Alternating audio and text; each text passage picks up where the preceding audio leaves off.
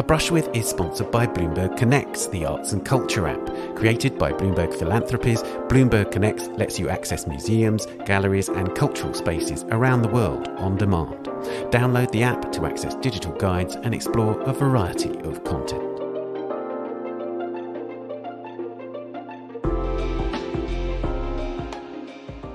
Hello, I'm Ben Luke and welcome to A Brush With, the podcast from the Art newspaper in which I talk to artists about their influences, from writers to musicians, filmmakers and of course other artists, and the cultural experiences that have shaped their lives and work. And in this episode it's a brush with Arthur Jafa, whose work in film, sculpture and installation explores black being with an unflinching eye for systemic and historic inequity and violence, and an exuberant harnessing of disparate manifestations of black and particularly African American culture. AJ, as he's known, has only garnered major art world attention in the past decade, but in that time he's been prolific in creating landmark works that have shocked, stirred and moved his audiences. AJ was born in Tupelo in Mississippi in 1960. He initially studied architecture and film at Howard University in Washington, D.C., but film became his preoccupation. He had relatively early success when he won Best Cinematographer at the Sundance Film Festival for his work on Judy Dash's now enormously influential film Daughters of the Dust from 1991. He went on to work on films by Stanley Kubrick and Spike Lee and shot 3 important documentaries in the 1990s. 7 Songs for Malcolm X from 1993 by a former guest on this podcast, John Aconfra, A Litany for Survival, The Life and Work of Audre Lorde from 1995, directed by Ada Gay Griffin and Michelle Parkinson, and Louis J. Messiah's documentary, W.E.B. Du Bois, A Biography in 4 Voices from 1997.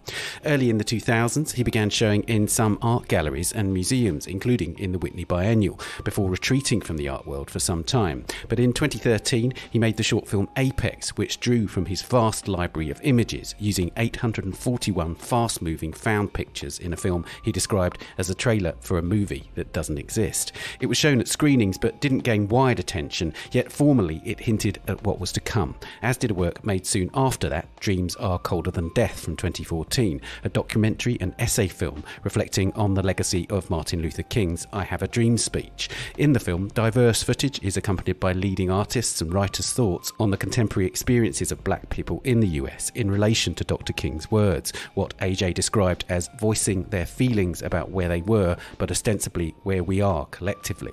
Both Apex and Dreams Are Colder Than Death paved the way for AJ's breakthrough work, at least in terms of the visual arts. Love is the Message is Death, completed in 2016. That film, made not from still images but from found online video footage alongside his own original material, has come to be seen as one of the most important video pieces of this century. The found material ranges from scenes of black community in glimpses of celebration and religious worship, to footage of renowned athletes, Serena Williams dancing on centre court at Wimbledon, a LeBron James slam dunk, Muhammad Ali in the ring, to musicians performing from Jimi Hendrix to James Brown, Nina Simone and the gospel singer Mahalia Jackson, to short bursts of original film of AJ's cultural peers, including the artist Martine Sims and the writer and academic Saidiya Hartman. Interspersed among them are appalling scenes of trauma, 2 women in the floodwaters after Hurricane Katrina, and regular images of routine police brutality captured over a long period. But there's also defiance, scenes of protest, footage of Barack Obama singing Amazing Grace at a ceremony after the 2015 murder of 9 African American people in South Carolina by the white supremacist Dylann Roof, and images of key political figures from Shirley Chisholm to Dr. King and the activist Angela Davis. Accompanying this fast-moving footage is Ultralight Beam, the 2016 song by Kanye West, arguably his most gospel-heavy recording, which AJ interrupts to dramatic effect at various key moments. That numerous museums simultaneously screened Love is the Message in the aftermath of the murder of George Floyd in 2020 reflects the scale of its impact.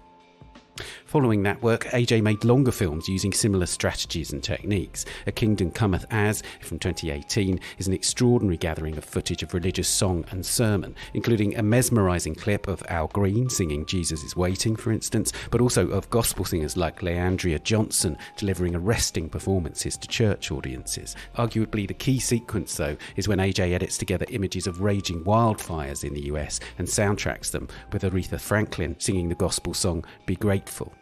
In 2019, meanwhile, AJ won the Golden Lion for the best work in the international exhibition of the Venice Biennale for his astonishing video, The White Album. The film focuses on white supremacy, and alongside beautifully shot imagery of white people who are AJ's friends, it features, among much else, footage of a young racist YouTuber, the anti-racist rant of a former white nationalist, Dixon White, and chilling CCTV footage of Dylan Roof on his way to murdering those 9 churchgoers in Charleston in 2015.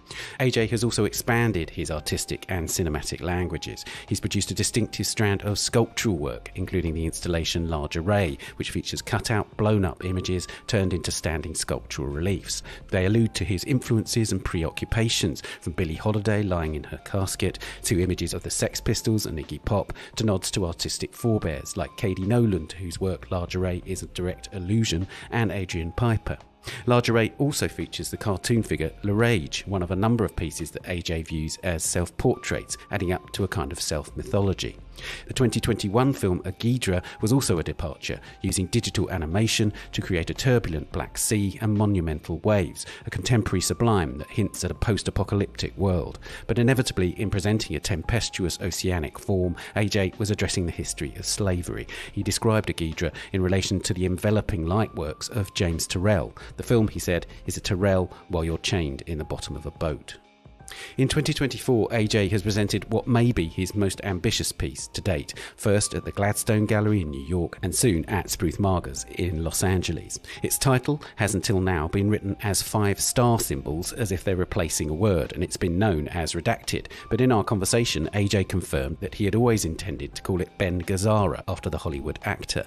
This stunning film reworks the climactic scene from Taxi Driver, Martin Scorsese's 1976 movie classic, in which the protagonist, Travis Bickle, played by Robert De Niro, massacres a pimp and 2 men visiting the 12-year-old sex worker, Iris.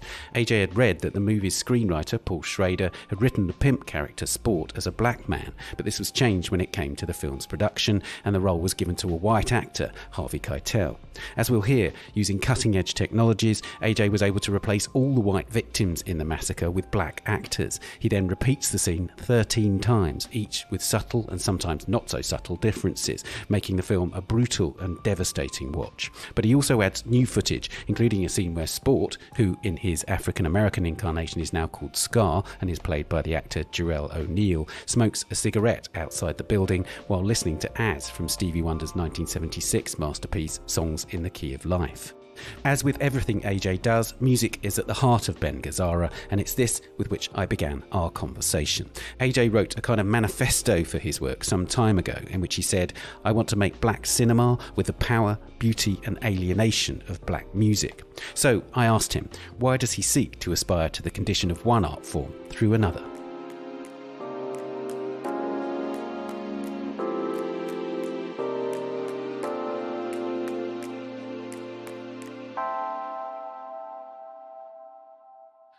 I have a kind of curious relationship to it. It's a bit of a mantra, I guess, in a way. It's something that I said so long ago, but along with things like Black visual intonation, which are things that I said in one context way, way prior to me ever kind of imagining where my career, such as it is now, or anything. And then it seems to come back to somewhat, I don't know if it's haunting me is the right way to talk about it or think about it, but you have to kind of contend with it. It's like a person, really was another person in a lot of ways. And so my relationship to those statements, mantras, whatnot, it shifts from day to day sometimes. So, things that you meant offhandedly or even jokingly in some instances become, I don't know if calcified is the right word, but they become like meta phrases, like meta. Like when people say like Black visual intonation, it was really curious about 5 or 6 years ago when I realized that something that I had meant in very specific technical terms had been taken up in the art world as some sort of meta position for me or something like that. So, but, in itself, it just speaks to, something, I don't know who I've heard it attributed to a number of people, everybody from Gortha to whoever, that all art aspires to the condition of music. So on one hand, it's that, but also in the context of just as a Black American, as a person of African descent in the Americas, in the West, It really does speak to the sort of privileged positionality that music has in sort of Black being or in the Afro-American continuum. So, I've said before that so much of it is the conceptual dimension of what it is I'm interested in. You know what I mean? Like sometimes I feel like whether it's cinema, art, video, painting, architecture, it doesn't really matter what it is. It's like what I'm really trying to get at is something about or around that circles around the tension between an imagined or maybe virtual idea and the possibility for it being concrete. Like, can something be both immaterial and concrete at the same time? So if one proposes something like Black aesthetics or a continuity of ideas and values around beauty, which not necessarily are fixed, but are coherent, let's say. So if one imagines a sort of natal context, presumably African, where there's certain values about what is and isn't beautiful, what is and isn't ugly, which I guess you would say is the opposite of beautiful. The instances in which the thing that is ugly is the most powerful thing. You know what I mean? Like I've gone on in the past talking about my love for Jamaican album covers, which are in so many ways not good. The printing is not good.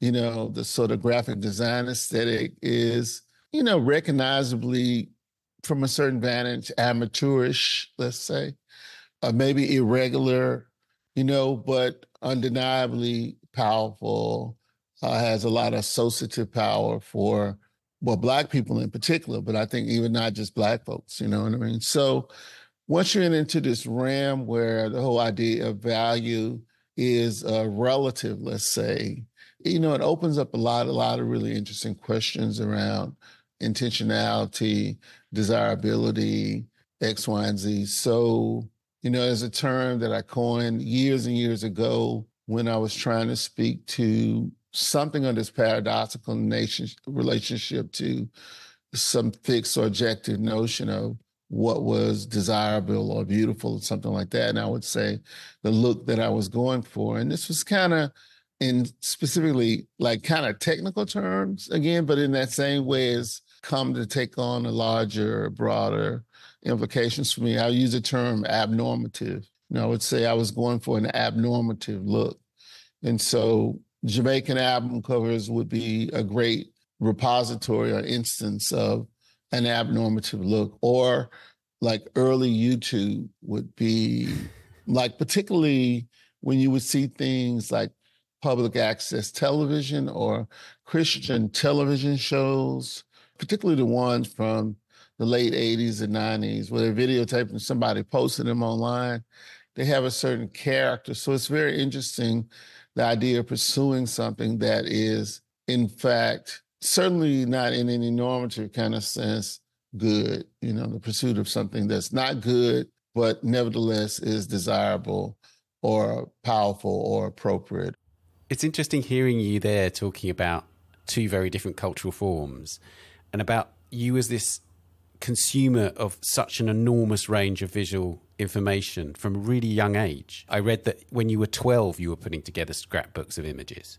What do you think's behind that lifelong impulse, Talk to my therapist. I mean, I'm a little resistant to that reading, because I never want to be like the archive king or something like that, But, I think musicians use notes. Most of the times they use notes that everybody's heard over and over, but nobody says that composers are archival because they're using predetermined set of notes. They're just reorganizing the notes.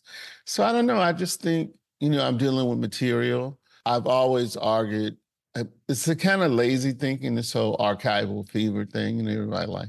But I think it's lazy. I don't think YouTube, which would probably be the primary source of certainly my video material, the quote unquote found video material, is not archive in any kind of classic sense of archive, in which when things enter into it, they are then policed and officiated. And once they go into the archive, they never come out. And, once access to those things or controlled or regulated. YouTube is not like that at all. You're going to YouTube, it's an ocean. You go to YouTube, sometimes the stuff is there, sometimes it's not there.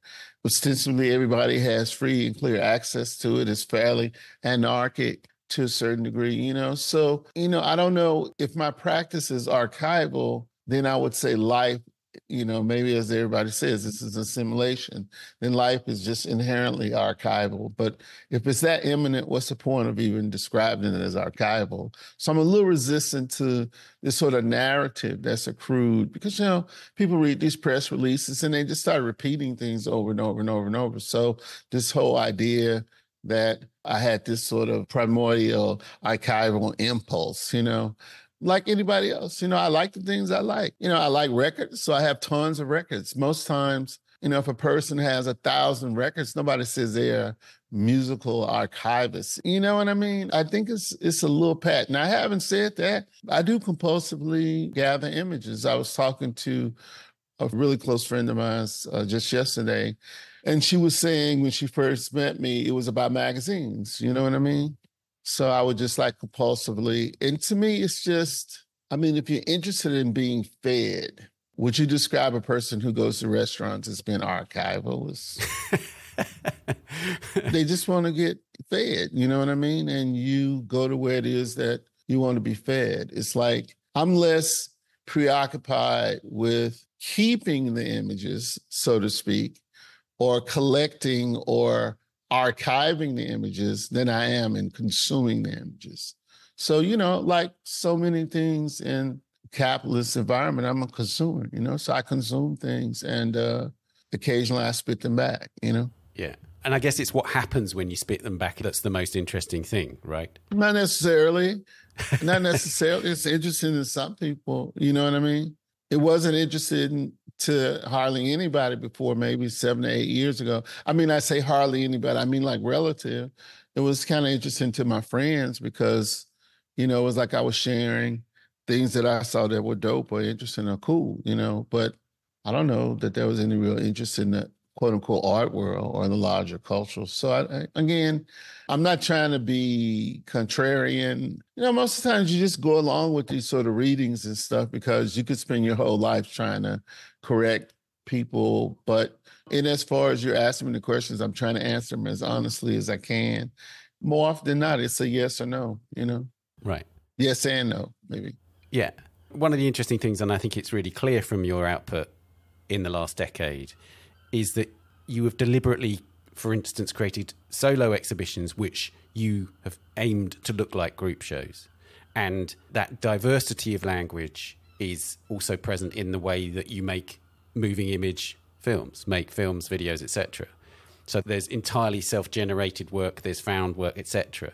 How much of that is a deliberate strategy? Is it just, okay, here's the subject I want to take on, and this is the way I want to do it? Tell me about that decision making. A lot more intuitive than people might think. I'm a flitterer. I just flitter from one thing to the other, whatever it's, that I'm interested in. I increasingly feel free to just pursue whatever it is I'm interested in without necessarily having to legitimize or explain why it is that I'm interested in. Of course, oftentimes, I'll have these pronouncements about something I made, even though more often than not, they're pronouncements in the realm of my process. I very seldom talk about what something means. Say, for example, sometimes I'll talk about what I was thinking about, what something meant to me, but like on the level of some sort of assessment of what the declarative dimension of the thing is. I just don't do very much of that kind of at all. So some of these things are rationalizations that happen after, when my sort of positionality in relationship to the work or the artifact becomes closer to any other person's positionality in relationship to it. I come back to things, I see them from a new vantage or fresh eye. I have not fixed metrics of when I think something worked, but, I have some fairly stable metrics about when I think something works or not. And one of them certainly is that when I return to a work that I see something in it that I hadn't recognized before or I hadn't intended, you know what I mean? That seems unintentional. It's like something about seeing something that seems fairly coherent, but you know that you didn't do it intentionally seems to be a mark of the thing working on a certain kind of level that is tethered through or tapped into some things that are larger than what your sort of conscious intent might be structuring. Right. Or in fact, just might be accidental. Yeah. Or as they say, coincidental. Or, I joked before, like, one time it's an accident, 2 times it's a coincidence, and the 3rd time it's culture, So. That's nice. Yeah. I mean, and can you in a way manufacture or create the best conditions for those things to happen, if you like, as an artist? Yeah, you try. I mean, I try. Like I say, it's often paradoxical. I can't tell you how often I look back on moments when I made X, Y, and Z, and I say, damn, what was that? What alpha state was that? How do I get there? But you don't necessarily recognize it as such when you're in it. You know what I mean? I'm fascinated by how often the first things that people do are the best things that they do. I mean, you can see so many instances. I mean, for every Proust where there's a person who worked a thing until it was just fabulous, you know what I mean? There are as many, if not more, instances of people who did 1 or 2 at best and were done. Sex Pistols, they made 1 album, that was it. I don't know if they ever would have topped that. Arguably, the Bad Brains, Roar cassette is the best thing that they ever did, Not necessarily the very first thing they did, but the first time what they did was consolidated in a certain kind of way. People still argue that Jean-Michel Basquiat in '82 was the best that he ever did. I differ about that a little bit, but I understand what people are speaking to. There was something. So even a friend of mine, I said, oh, I want to make paintings. Well, okay, well, that's different. You can't make paintings where you make videos of this because, that's a whole nother thing. Like, that takes a lifetime, X, Y, and Z. And I'm like, yes and no. Like for every, Leonardo da Vinci who spent his life perfecting his painterly practice or whatnot, there's a Basquiat who did within the first 8-9 months of him putting paint to canvas. Of course, he was drawing and scribbling and stuff like that. And you see those early drawings, collages and stuff, they don't give any indication necessarily of where he was going, And even though, in fact, people did recognize from the very beginning that something was going on, something unusual and magical and atypical was going on. But like a lot of times I would put that to his appearance in that was maybe the New York show, where he had these very abstract sort of markings and stuff, on paper and on the wall and stuff like that. And it's very different to look at it in hindsight, but a historical record doesn't lie. People saw those things and were very, very, very excited about them. So you go from there from the first time when he's actually starting to work on canvas, and it's those car crash things where he very crudely drawn cars smashing into each other, into buildings and stuff. And, I would argue if that was all he'd ever done, he would be a footnote at best. But nevertheless, inscribed in those things and people recognize was something. But essentially within 8 months, he's making the masterpieces that his reputation rests on. You could make it 12 months if you want, depending on, where you draw the line, that it's a masterpiece and it's not a masterpiece. But clearly within 12 months of him actually having canvas and paints to work on, he's generating the body of work that his reputation rests on, So I don't know, like maybe it's not fair to compare anyone to a Basquiat or something like that.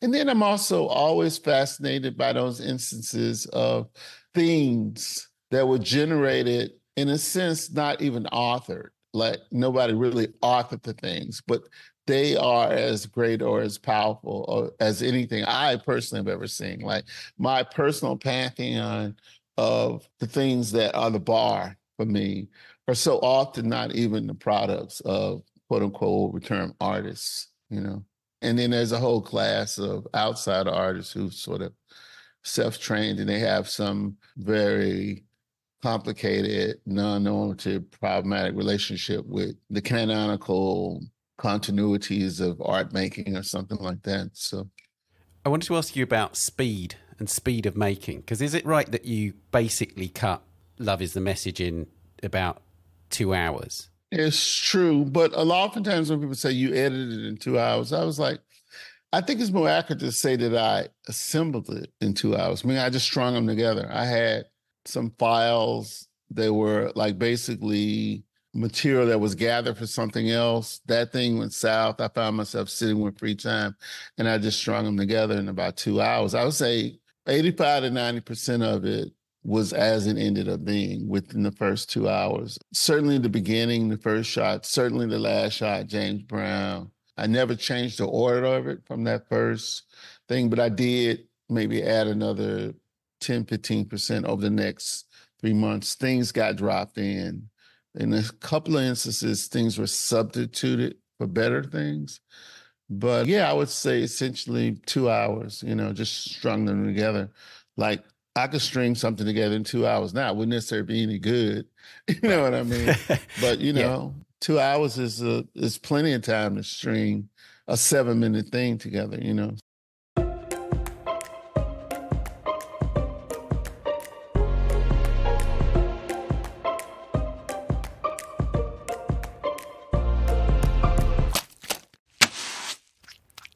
Let's move on to the questions that we ask all our guests. Who was the first artist whose work you loved? Probably James Brown. But I was recently saying to somebody that I'm definitely like the bastard offspring of James Brown and Jack Kirby. Like if I had to reduce it. I mean, I think those two artists had as profound an impact on me as anybody else I can think of. I can think of people who later, like Harlan Ellison, the science fiction writer and editor, had a really profound impact on me. But that kind of didn't happen until I was a teenager. Let's say I was a little bit older. But on a primordial level, 3, 4, 5, 6 years old, it certainly would be James Brown, which is in some ways kind of the first things, not the first things that I heard, because inevitably the first things that I can remember hearing would be, on one hand, like Elvis Presley. I was born in Tupelo, Mississippi, which is Elvis Presley's hometown, grew up there, so it was just everywhere. Dionne Warwick and Burt Bacharach's collaborations, Do You Know the Way to San Jose? And those things had and continue to have a profound impact on me. I would never put an Elvis Presley record on. I don't think I've ever put an Elvis Presley record on in my entire life, but even now, I listen to Burt Bacharach, right, Dionne Warwick. So those are really, really primordial sort of things that I heard. But at the end of the day, like I say, on one hand, it's definitely James Brown, who I not only heard, but saw in a way. I think my parents took me to a concert when I was maybe 3. Oh, my God. Maybe 4. Because this is all pre even seeing Black people on television. I mean, you got to understand it. Right. Like, you don't start to see Black people outside of like sports. You don't start to see Black people on television until the latter half of the 60s, I was born in 1960, the end of 1960. So 4, 5, 6 years old, it was a rare thing to see Black folks on television. So where was I seeing James Brown? Inevitably on record covers. And as I said, my parents took me to see James Brown in Memphis when I was 3 or 4. And I don't have any visual memory of it at all. I have very little sonic memory of it. What I mostly have is a memory of the energy of it. Yeah. Like the energy of people's reactions, the fact that it was a larger enclosure than I had ever been in. It was in an auditorium. So I've been in churches, which would have probably been the largest contained enclosures I've been in, but I've never been in an enclosure that large. Right. And then it's an enclosure largely, probably not solely, I don't know. I wish I could send a drone or probe back to actually look at myself in that context. But as I said, I have no real visual memory of it. I do remember at 4 or 5 years old, imitating James Brown, like his dancing and stuff. So clearly I had seen it. Yeah. Again, this is prior to Soul Train or anything like that. So the question is, where the fuck did I see it? There was no social media. There was no Black people on television. So where did I even see it? I don't know. But I remember standing in my grandparents' living room. One instance I remember, and they were saying, "Go, Arthur, go." And I was doing my James Brown dance and doing the splits and the whole thing, you know. So if I had to reduce it to one person, it'd probably be James Brown. But a very, very strong second is just about at the same time, maybe a year or two later. So I'm 5 or 6, because this is prior to starting school, like starting first grade. There was a store called Ashby's. It was what we would call now a convenience store, but at the time it was just like a local, you know, mom and pop corner store. And they had a comic book rack. And, you know, there were the things on that comic book rack you can imagine, Superman, Batman, things like that, which have all had a profound impact on me.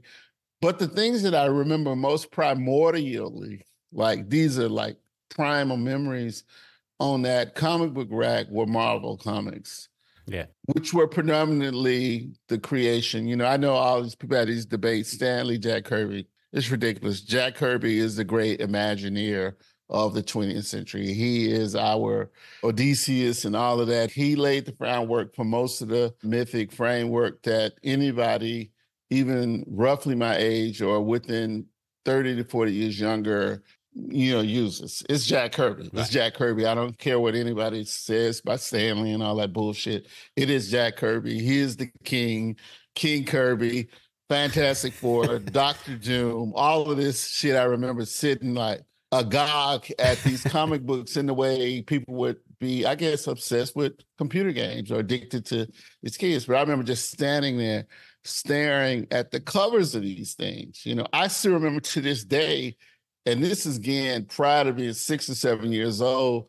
It's now a classic issue when the Fantastic Four were crashed on this planet or something, and being Grimm, the Thing, found himself in this gladiatorial ring like Spartacus, where everybody was forced to fight to survive. He didn't want to fight. And at the end of it, it was this full-page panel of the entity that he was going to have to battle. And he was like this very powerful-looking guy with all this metal, robotic kind of structure. And he just says something at the end of it like, but in the end of the day, we're all slaves or something like that. Wow. Yeah. And their brain explodes like at 4 or 5 or 6 years old, you know. And then your avatar, or your self-portrait, as you have called it, Le Rage, which is a cartoon character, which is a kind of self-portrait. Yeah, I mean, it's a self-portrait in a way that I guess most things are. Most of the things that I do are, you know. And it's just the first in a series, you know. I'm just sort of slowly now starting to roll out a whole series of characters that are in. I mean, I never said it like this, not even thought of it like this as a homage to Jack Kirby, let's say. Because it wouldn't just be to Jack Kirby, it would be to all the artists who, Neil Adams, Howard Chaykin, the artists who really had a profound impact on my imagination, if nothing else. But it's a homage, and also in the same way, I guess, being GAZZARA is, it's addressing the absences in the way that you want to, like I said, correct that sort of paternal denial. You know, you want to map yourself into these spaces. You know, I want to put a Black astronaut on the Jupiter in 2001, The Space Odyssey. You know, I remade the pimp in Taxi Driver as he was in a weird way initially envisioned. Yeah. But in that same way, I said the duality or the complicated relationship of like white people pointing at Black people, but knowing that pointing, in fact, is empowering them. You know what I mean? So it's a weird dual kind of thing. It's like, it's the same thing. It's like I saw Taxi Driver in high school and was troubled by it. Certainly the overt racism and just violence of it was troubling, but the sense that something was off about it. Yeah. Which I said took me another 10 years. You know, I just sort of at some point read, oh, initially that character was supposed to be Black. Yeah. Okay, yeah. That makes sense. It was like you were getting the answer when you saw the film to a question that you didn't quite know how to ask, you know? Mm-hmm. That's a person that's banging you in the head with the answer, but you don't even quite realize what the question is. And so you're like, oh, the question is, how do Black people figure? And I mean, use that term in all the ways, and figure into this arguably psychotic white imagination. How do we figure into it? Which historical artist do you turn to the most today? Nobody looms larger in my imagination than Basquiat for all the obvious reasons in the fine arts context. in the larger artistic context, nobody looms larger in my imagination than Michael Jackson, which I think very few people who are my age would disagree with, you know. But if you ask Michael Jackson or Prince, his primary competitor, who loomed most largely in their imaginations, right? Because they were both born in like, I don't know, 57, 58, which means they're 2 or 3 years older than me, right? That's a distinct thing, like born in the 50s, the tail end of the 50s versus born in the beginning of the 60s. So if you ask Michael Jackson or Prince who loomed, it's like unquestionably James Brown. Exactly. The video is there. Yeah. The only instance I can think of where you see them both perform in the same venue is at a James Brown concert. And it's one of the most notorious, outrageous things ever. And they're both doing their imitations of James Brown, you know? It's like... incredible. Like in that way, I'm no different than anybody else Black that I know of. We're talking about Basquiat, who I think is still an honorary contemporary artist, despite the fact that he died so long ago, in a way. And the next question is about contemporary art and which artists do you most admire? I mean, of course, this is in flux, but inevitably, my friend Anne Imhof, for sure. I think her exhibition practice is the thing that most fires my imagination. It's the like her exhibitions both inspire me and challenge me. Yeah. You know, I feel when I go into those things like competitive. You know, I feel like, shit, what can I do to match this? How can I match this? Again, there's something about conditions of different forms of cultural practice influencing each other in her work. There's an element of rock performance in her work.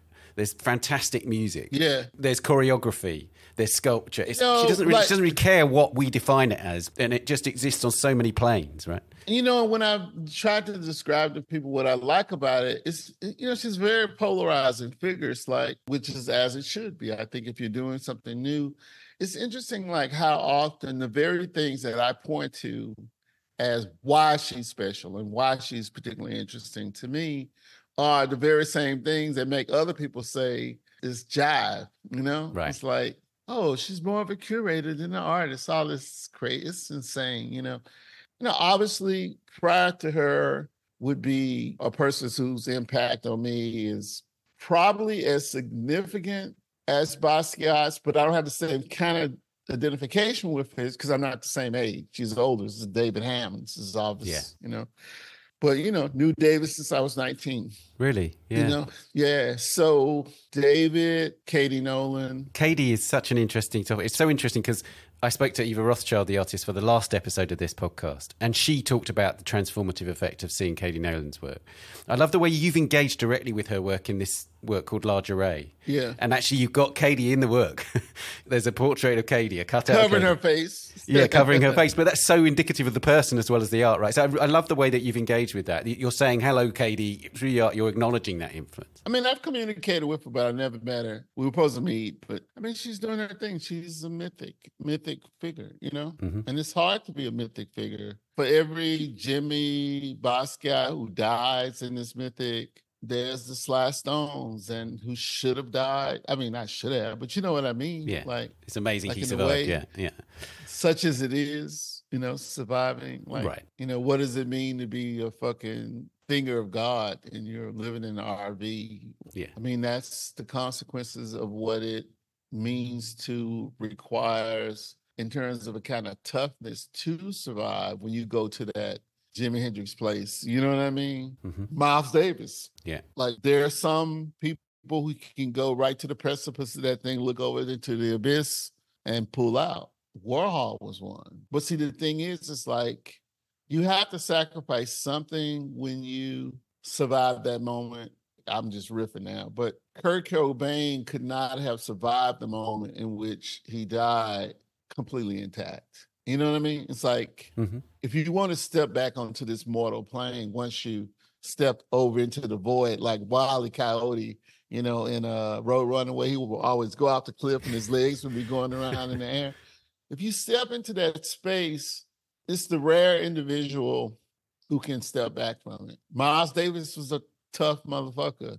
You know, he actually was able to step back, take a break, and come back and start playing music again. Now, it had no bearing on what he was doing prior to that moment, because you can't survive and not sacrifice something like your state of grace or something like that. You got to give up something. Yeah. It's like your state of grace went on, but you came back. And so you come back, not a shadow who you were, but just different, like transformed. Yeah. So I think Warhol, like if he had been shot and died, we would think about Warhol in a totally different way. We would think about him the way we think about Hendrix and Janis Joplin. And he never would have made all those kind of weird portraits of royalty and celebrities in the 70s and stuff. Exactly. But he never would have made the shadows. That's the thing. He never would have made the skulls. The shadows. See, like he's so interesting because that's the instance of the person who looked into the void, stepped back, figured out what to do just to tread water till they could slowly start to escalate again. His engagement with Jean-Michel, all of that kind of stuff. He never made work more powerful than the shadows. No. That's just the fact of it. Even though he made a lot of arguably normatively garbage, let's say, in the interview period. But that's what surviving when you become godlike, mythic in your own time. That's what surviving looks like. Yeah. The white version of it is you start a magazine called Interview. You do a lot of celebrity portraits. The black version of it is your Sly Stone living in a fucking RV trailer in fucking Leimert Park in LA. That's the black version of it, What do you have pinned to the studio wall? Like about 5,000 things, tons of things. In the video that they made for the MCA Chicago show, there was a really interesting detail of your studio. And there were Frank Auerbach paintings like you gathered together. And I thought that was a really interesting thing for you to have around you. Why? Just because I always think of Frank Auerbach as occupying a very particular space in British art. And when you're from Britain, those artists are so hermetically sealed with a particular sphere of cultural significance, if you like. And we've seen all of those artists in a very particular way. And so I love the fact that Arthur Jafa's got Frank Auerbach on his wall, I love Frank Auerbach. I would say, or I would suggest, and this remains to be seen because I'm just starting to make paintings, but I would suggest something like Basquiat's relationship to Cy Twombly is somewhat akin to my relationship to Frank Auerbach. A Brush With is sponsored by Bloomberg Connects, the arts and culture app. The free app offers access to more than 540 cultural organisations through a single download. New guides are added regularly, and the latest includes several dedicated to historic sites and buildings, from Abbotsford, the home of Sir Walter Scott in Melrose in Scotland, to the Birchfield Homestead Society in Salem, Ohio, where the painter Charles Ephraim Birchfield lived, to the Neuve Kerk, the historic church at the heart of Amsterdam.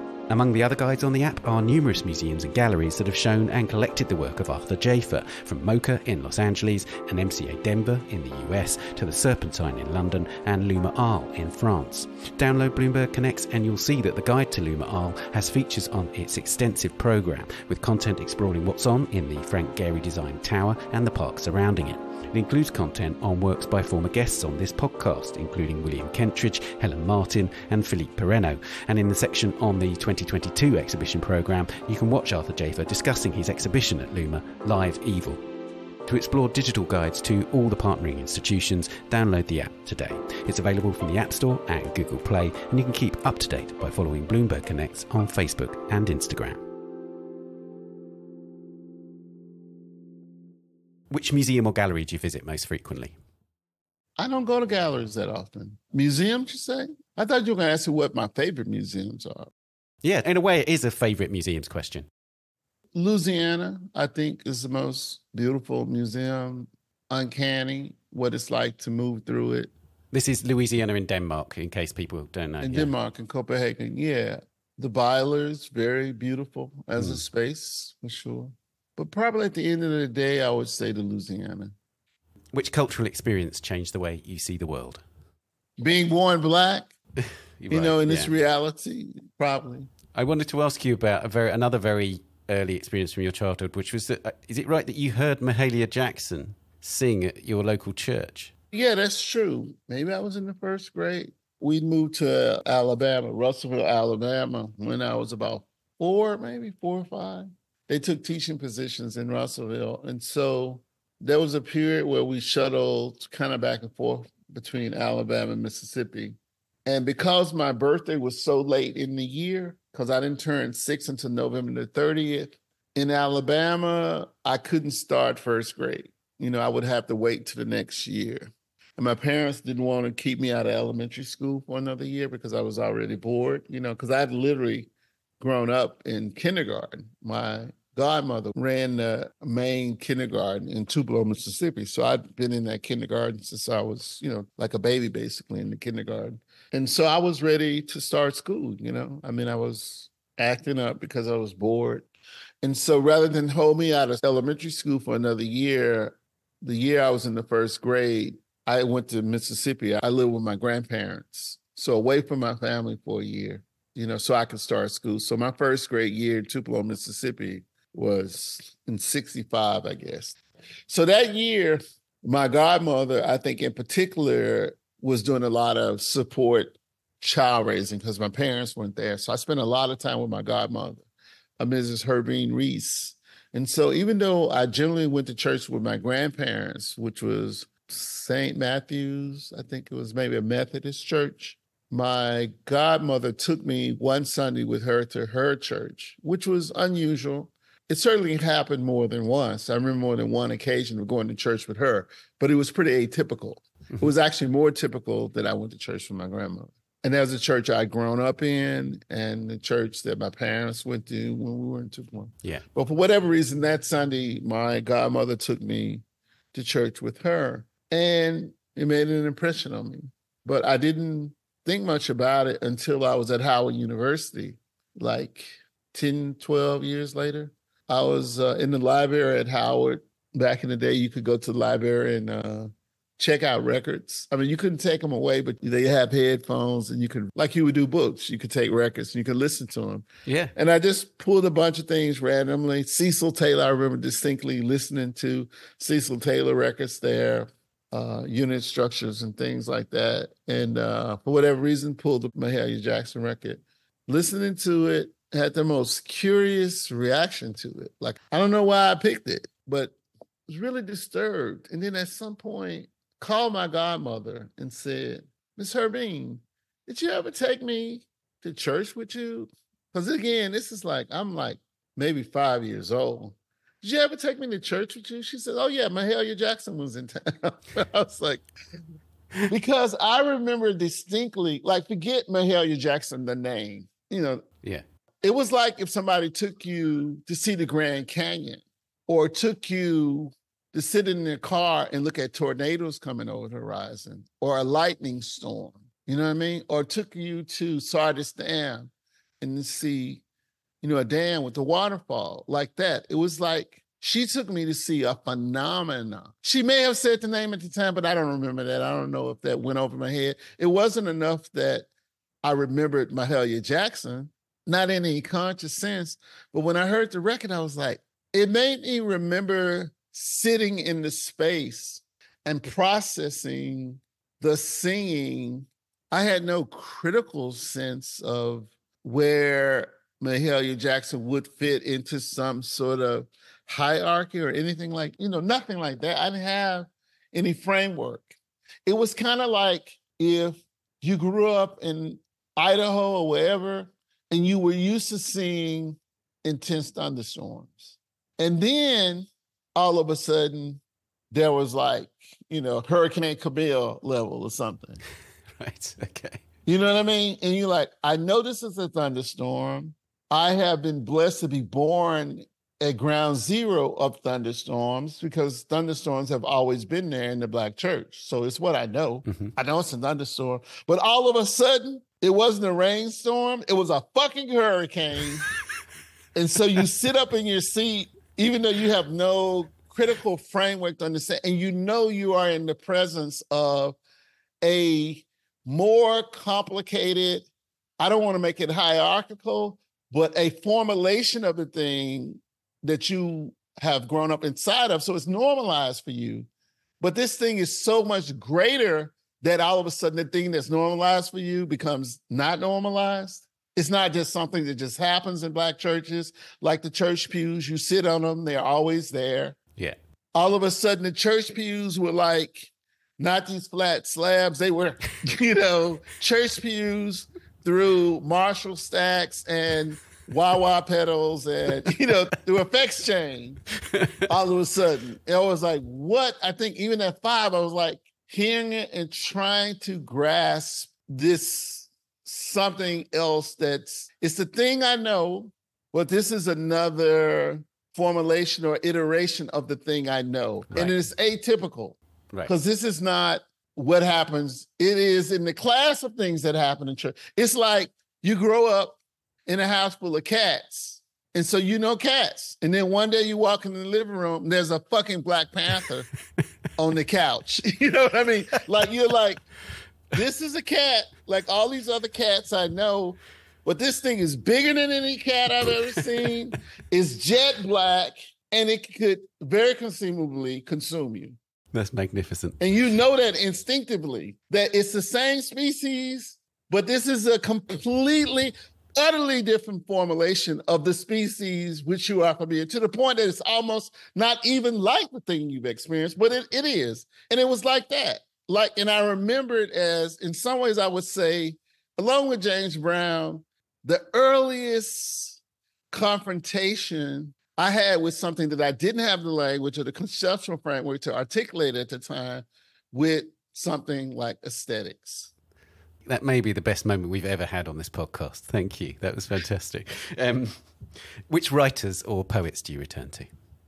In terms of language, it's probably true to say, in the sense of poetic language, that I am way, way more engaged with the language of Black popular music. Mm-hmm. The lyric in Black popular music, if I want to start quoting lyrics or something like that, or words, poetically organized, structured, mm-hmm. It's going to be in the music. There's no doubt about that. It's going to be in the diaphonics, Yeah. There's a thin line between love and hate. Or like Teddy Pendergrass, like, come on and go with me. Come on over to my place. One of the greatest couplets, in the history of Western literature. But in terms of writers, let's say, I tend to read primarily for narrative or for ideas. So I've always been a big science fiction fan. I mean, so, like Peter Watts, who wrote Blind Sight and those kinds of things, love the ideas. Hey, he's a great writer, but I love the ideas. Greg Egan, Diaspora. I just started listening to, not reading, N.K. Jemisin's 1,000-Year Kingdom or something, that quartet of books that she did. But, it's so much about the Octavia Butler. Yeah. It's about the ideas. But like in terms of poetry per se, my favorite poet is probably AI, Florence Anthony. Oh, yeah, yeah. Probably at the end of the day. You were involved in that film about Audre Lorde, weren't you? Cinematographer. You were the cinematographer for that film, yeah. Yeah. So obviously that was an extraordinary process. It was in that glory period for the amazing documentaries, many of which you were involved in. For instance, the one that you did with John O'Confer about Malcolm X and so on. The Audre Lorde documentary, that must have been an extraordinary thing to be involved in. It was. And, my friend Greg would always say, you're like Forrest Gump. You just have a genius for finding yourself, peeking over the background when they signed the Berlin Accords. I was like delivering the croissant or something. And I'm like peeking over, what's going on here? And they're doing this or that, I just have had an instinct for where something was happening for so long. And in a way, I would just say a lot of it was just accidental, but it just has happened so consistently in my life. It just seems like I have a knack for it. So, I was asked to shoot it. Friends of mine were shooting it. And shooting documentaries for me were not technically challenging. No. But the thing that was amazing about the experiences I've had working on documentaries is, like, I would say they would give you like full-blown essay answers to questions that you didn't even know how to ask at the time. You know what I mean? Just in terms of who you met. Like, my memories of working on Audre Lorde documentary are things like Audre Lorde saying to me, AJ is such a nice boy. Those are my memories of it. You know what I mean? Not like Audre Lorde, the godlike figure. It was like her saying, AJ is such a nice boy. The next question's about music. We've already discussed music so much already, but it's about what music or other audio you listen to while you're working. you have different modes of working. So in the edit suite, you're dealing with the sound that's in the edit suite. But as you say, you started painting. Do you have sound on while you're in the studio? I listen to music frequently in the studio, particularly when I'm by myself, but I don't know that I actually listen to music so much when I'm physically working, you know? Like I stayed here overnight last night in the studios because I got in the groove doing what I was doing. But part of the groove I got in, it was just like totally quiet, you know? Like I noticed I had a pattern of starting to come in later and later to my studio because, you know, everybody's around. Sometimes it's hard to think and get a groove, you know, going. And it just seemed like as soon as I hit the door, I was confronted with all this administrative stuff. Yeah. And so I started, you know, everybody breaks at 6. There was a period where I was showing up at 4, you know. So I would do what I needed to do with people for a tight 4 hours. And then I had the space to myself till 2 or 3 in the morning. So that's the other part of it too. It's like, you know, if it's late, you're not necessarily listening to music. There are people who live above me. I wanted to ask you about a particular use of music in the film Ben Gazzara, the moment where Stevie Wonder's As appears in the film. It seems to me that is the kind of, if you like, the fulcrum of the film, or it's the bit where we suddenly get access to the interiority of the pimp figure. Right. But it's a magnificent performance as well, acting performance. Oh, acting performance. I thought you were about to say Stevie Wonder's performance. Well, yeah, Stevie Wonder's As is clearly, I mean... Yeah, I was like, I was to say, no kidding. But the actors, yeah, Jarrell. Yeah. Tell me about why you chose to put that song from that album in that version of this film that you're... The selection of it was intuitive. You know what I mean? I didn't sit down and search for a song that would check whatever number of boxes. You know, like you would in a movie, you would have a musical consultant and they would present to you potential things. It was nothing like that. Totally intuitive. The impulse, like I said, started 30 years ago when I was like, wow, it'd be really incredible if you could renovate or repair or make Taxi Driver what it wanted to be in its full racist glory, let's say. So you wanted the pimp to be Black, you know, and I've seen it in print and it's been taken up multiple times. Like, oh, the studio intervened and said Black people are going to riot if he goes in and kills all the Black people in the end. You know what?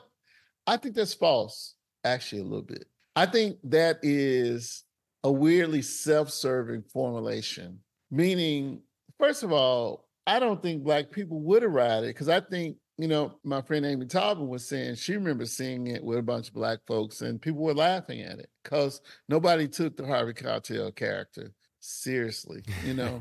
So I don't think it's the same thing people said about Do the Right Thing. Black people are going to riot. Look, Black people don't riot when folks literally walk in churches and shoot us down like dogs. We don't riot. You know what I mean? If we were going to riot because of some shit happened, it would be an ongoing, never-ending riot. If we were going to riot because of some shit white people did. That's just the fact of it.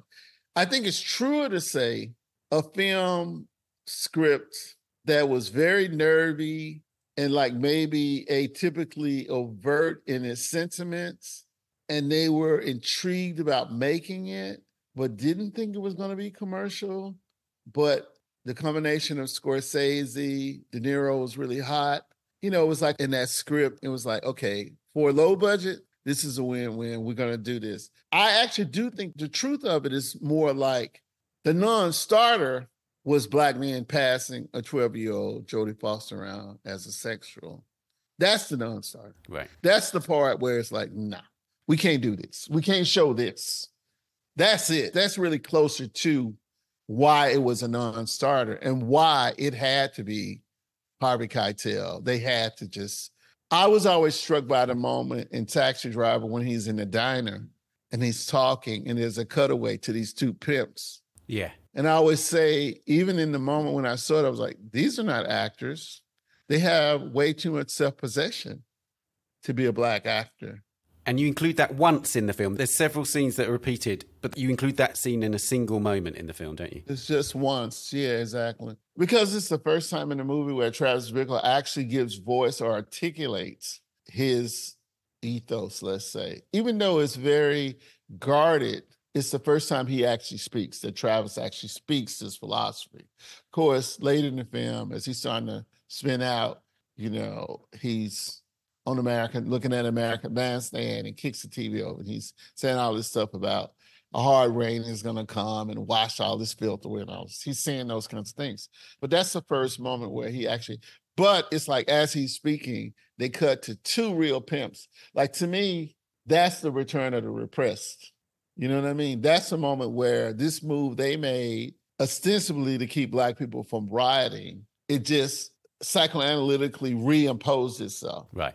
Like in the Freudian instance, it was the thing that was just giving itself away. Like, this is what's missing. We couldn't even hire an actor to do this. Even a pretend version of this was too much. So now we're going to show you what the real, so the idea of those two guys fucking Jodie Foster, no, there's no mechanism to go there. Right. Even now, there's no mechanism to go there in American cinema. Not with no studio involved. You know what I mean? You can make Henry Portrait of a Serial Killer. You can have him do whatever the fuck you want him to do. But that's like two steps before a porn film. You know what I mean? So there was no version of that was conceivable. So when it comes to using as? When it comes to using as, once the initial impulse of like, I want to put this thing in a form that is closer to what I think was initially imagined, meaning I want to usher this repressed figure back into the position that they were meant to occupy. And once you set that up and you shoot that and you look at the thing, you know, you say, okay, there's more to do here. And you realize that you want to decenter Travis Bickle's, everything is like structured around his internal worldview.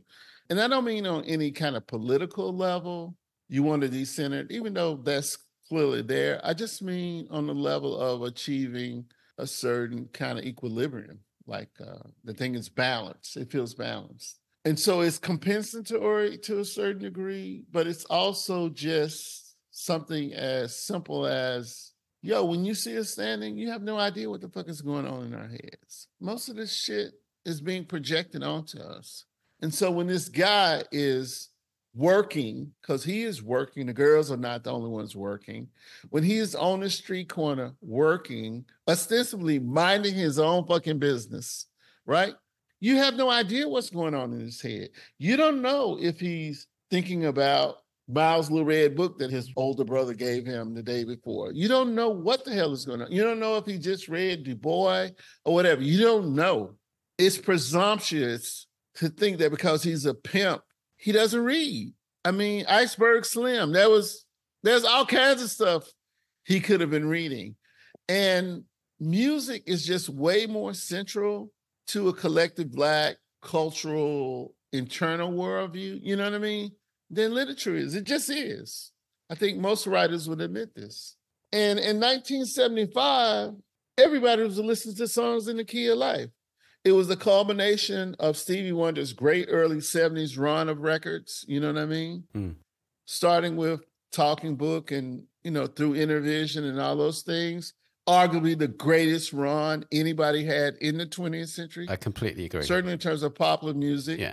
Hard to argue what would supersede it. People had ruptures, they had eruptions, but nothing like the sustained 4 albums leading up to the double album, Songs in the Key of Life. Nothing like it, right? So I remember in 1975, Songs in the Key of Life was on what they call it 24/7 rotation in my house. It is what we listened to for a solid year and a half, over and over and over and over again.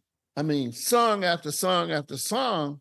But at the end of the day, I think arguably the greatest single song on that is As, which is certainly when you take it out of, well, it had no context. It floated. It was just in our lives. But maybe even out of the context of the rest of the record is pretty fucking apocalyptic and spiritual too, you know? Yeah. And so to me, I love the idea of this guy working on the corner, paying attention to who's coming and going, paying attention to what his prostitutes are doing, you know, being vigilant, but at the same time, humming to himself from Songs in the Key of Life and singing out of key to it. It's like bad karaoke, you know? Like, so, do you want Jarrell? You should eat out of key. Jarrell's a little tone deaf. He's a genius actor.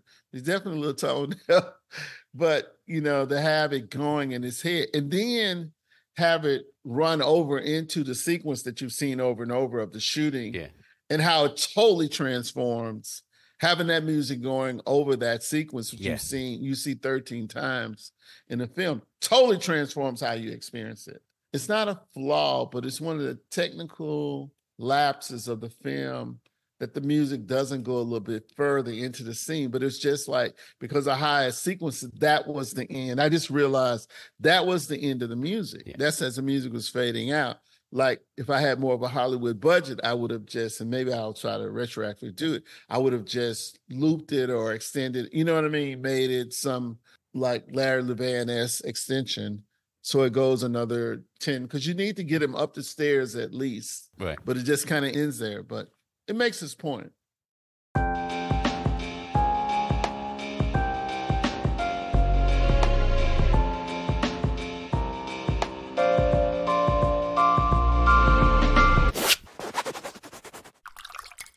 Is there a particular discipline in your daily working life that you see as an essential ritual? My utter and total struggle with lack of discipline is about the only thing. You know, I think objectively, I would maybe have to accept that I work hard, but I always feel lazy. I feel like I'm lazy, you know. I've accepted at this point now that it's just my process. It's how I get to it, you know. Yeah. A combination of outbursts, imagining things, outbursts of production, and a lot of procrastination, which I was talking to my business partner, Melinda, and I was just like, I just don't think I'm working hard enough. She was like, only a lunatic workaholic would think you're not working hard. You know, only you would think you're not working hard enough. I want to work better, more efficiently. And maybe that's simply understanding that procrastinating and this and that is just all part of my process. So I want to sort of minimize the sort of, you know, internal blowback of it and just accept it's just part of how you get to what it is that you're doing. But sometimes I even think when I'm rationalizing is that I've been able to survive, whereas a Jean-Michel didn't survive, is because I've created a certain, at a distance relationship to my own things I imagine doing. You know what I mean? I've always kept them at an arm's length. It's like I've run alongside that hellbound train, but I've always not wanted to quite jump on it. I think I've survived to be 60 because I, in a way, kept whatever that thing is at an arm's length. If you could live with just one work of art, what would it be? I mean, my mind is racing. Yeah. One thing we haven't talked about, which I've got written down, which you've said that you keep coming back to, but you saw a Rothko show which infuriated you, you said, when you were young, when you were sort of in your freshman year at Howard. And you said that in a way he's your favourite painter. Yeah. For sure. But I mean, I could probably say with certainty it wouldn't be a Rothko painting. Even though, in fact, he's my favorite painter at the end of the day, and I find his work incredibly moving. That's such a hard question to ask. I mean, I don't even know, like even if I said a suite of paintings. Yeah. Baader Meinhof, maybe. By Richter. Yeah. But then, for me personally, I'm just not going to select a suite of paintings that aren't Black. I'm just not, because it's just so central. I mean, I'm saying, that's great. I mean, I love Giotto's Sermon to the Birds. I mean, look, shit.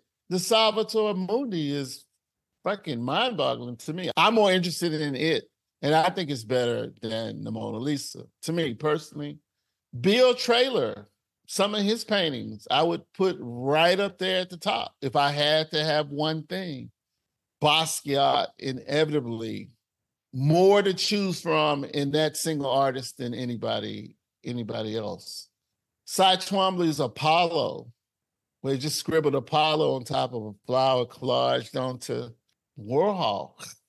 Any number of the car crashes, you know, shadows. Mm-hmm. I'm not going to be able to get you to say one, am I? It's literally, I'm trying to say, I'm sure something is going to pop in my head. And I'm gonna be like, yeah, if it had to be one thing. I mean, shit. any number of Richard Prince's girlfriends. I would be totally happy if it would say like this one, well, all of them are girls standing next to motorcycles, obviously, but there's one with this girl. She has a t-shirt, I think, with a skull on it, and she's standing next to the motorcycle. That's just absolutely sublime, Shit, the cover of David Bowie's Low. Yeah, well, that's a magnificent image. That picture of him on the cover on the Low is just magnificent. It's magnificent. Oh, the cover of Joy Division, Unknown Pleasures. By Peter Saville, yeah. Is definitely going to be in the running. Definitely going to be in the running. I mean, I'm like, my mind is tracking through all of the potential things it could be, and it's impossible. You've had a go at it. That's fantastic. And lastly, what's art for? What is it for? Whatever you want it to be for. I don't think it has any fix. I've had big arguments with people in the past, not about that question so much, but something related to it, which was the first time I went to Theaster Gates bar. This is Pride of Love is the message. I don't understand myself as an artist. I'm not in the art world. I made my first documentary, which was, Dreams of Cold and Death. And I'm there amongst all these artists, and this question comes up, and I said, hold it. You guys think art has any inherent values? And they were like, yeah, we think it has inherent value. And I was just like, y'all are fucking out of your mind. I do not believe that. I don't believe art has any inherent value. I think it's all assigned value. And that is not to diminish the importance of that, but I do think it's all assigned value. So that's part of the magic of it. It's not like a lump of coal that you can heat or chicken that you can eat. My oldest running joke is like, if Black people are in a boat and the shit is sinking and they're trying to get to the island and they can only save one work of art, Bob Dylan's Blood on the Track or Frankie Beverly and Mays, or even worse, the Mona Lisa or James Brown's Live at the Apollo, the Mona Lisa's done for. It's at the bottom of the ocean. You know what I mean? So it's like, what is art for? It's for whatever it is it does for you. I guess I don't believe it has any fixed function. I think it has some very unique qualities, in the scope of all the things that are in the world, but I don't know that it has a specific function. Sometimes it's distraction, sometimes it's insight. Both of those things can, even in one work, happen at the same time. It can be profound insight and profound distraction. So.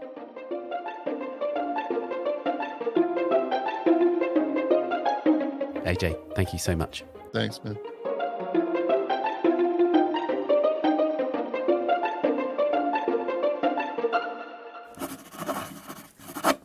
Arthur Jafa is at Sprüth Magers in Los Angeles from the 14th of September to the 14th of December. Arthur Jafa works from the MCA Collection, is at the Museum of Contemporary Art in Chicago until the 2nd of March 2025, and a solo show of AJ's work is at Champ Lacombe in Biarritz in France until the 5th of September this year. And that's it for this episode, and indeed this series. Please subscribe to A Brush With wherever you're listening, and do give us a rating or review on Apple Podcasts. Do also subscribe to our sister podcast, The Week in Art, a deep dive into the latest big art world stories, the top shows and the key issues. That's back on the 6th of September. And please subscribe to The Art Newspaper at theartnewspaper.com. We're on X at Tan Audio and on Facebook, Instagram and Threads. Production, editing and sound design on A Brush With by David Clack, and the producer is Lewis Jebb. Thanks also to Daniela Hathaway. A big thank you to AJ. Thanks for listening. We're back in mid-September. See you then. A Brush With is sponsored by Bloomberg Connects. Download Bloomberg Connects today and discover cultural institutions on demand.